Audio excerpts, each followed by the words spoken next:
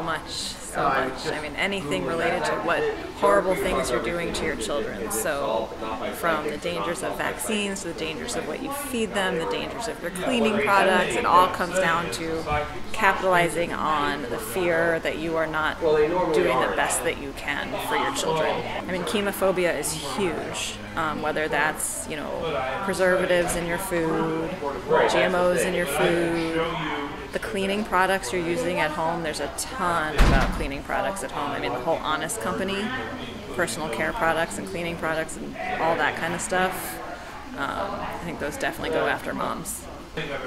They misunderstand everything about epigenetics. I mean, every time there's a new field, and epigenetics is relatively new, I think that there are a lot of knowledge gaps that pseudoscience can jump in to try to fill, and mostly at this point epigenetics is mostly a bunch of questions.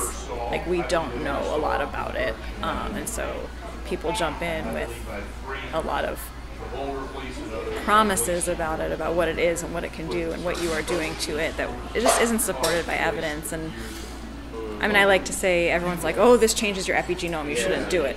Everything changes your epigenome. Like, this coffee that I have over here is changing my epigenome. Thinking is changing the epigenome of my neurons, so maybe stop thinking. Not really, but...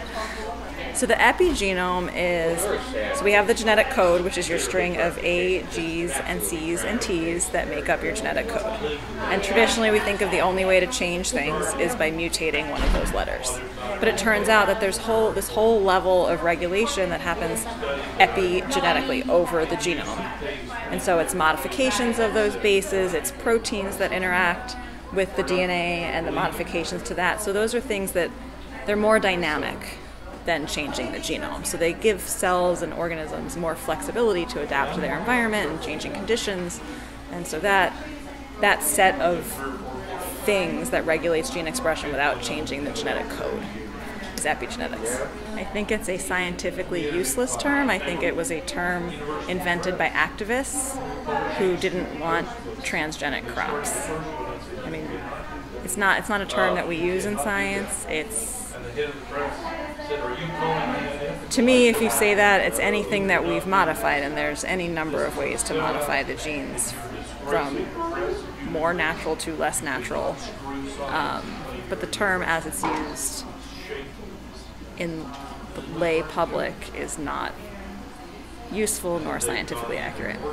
I'm concerned about antibiotic resistance. I am concerned about the effects of pollution, not as like air pollution, not as much in this country, but in China it is especially a problem. And this isn't quite, it's not environmental in the way that most people mean it, but it's environmental in the way that I think about it. And getting back to the question about moms and things that are targeted at moms' fears, it's the effect of stress on our life. Like, we have made it so hard to be a parent, and high cortisol levels sustained constantly are really bad for you. Stress is bad for your relationship with your kids, it's bad for your kids. I think we lose all of that in all of these conversations.